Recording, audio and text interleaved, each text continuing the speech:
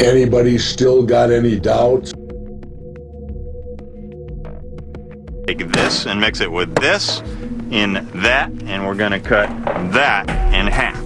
1,000 pounds of thermite.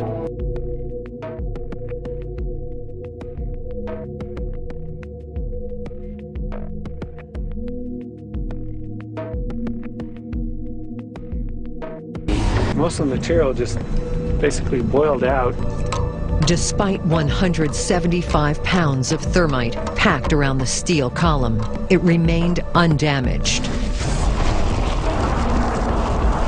If thermite can't melt this small column, it wouldn't have had a chance to melt through the much larger columns in the Twin Towers.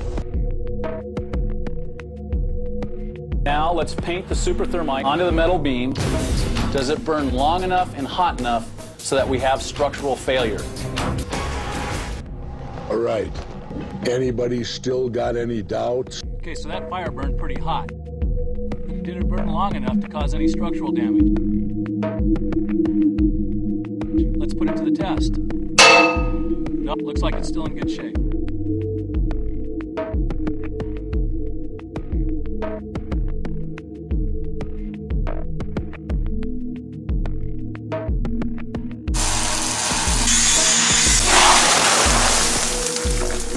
It did absolutely nothing to the steel connection. Maybe National Geographic was right.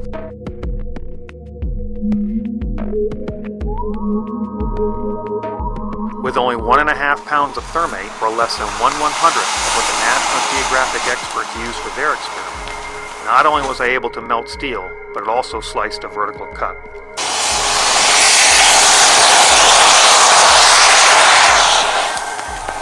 It only took a slight twist to break it completely off.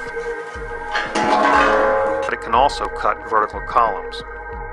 Can thermite cut bolts? I guess it can. Just the bolt head? I guess it can.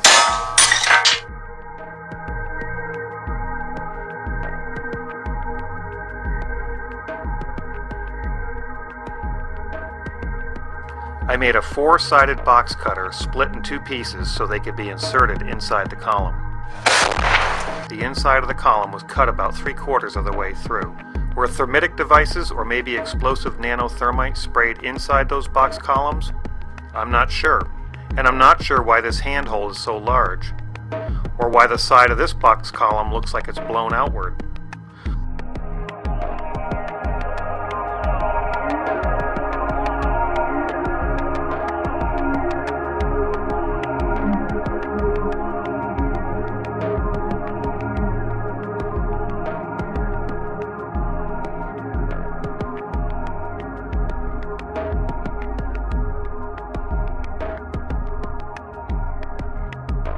Training ground for the unthinkable. An entire town devoted to playing out the most horrific scenarios, bought by New Mexico Tech, a school renowned for teaching the science of explosives to minors, and after Oklahoma City, the science of terror to cops and agents.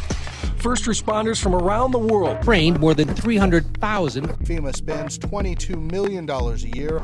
Can thermite of any type burn through steel beams?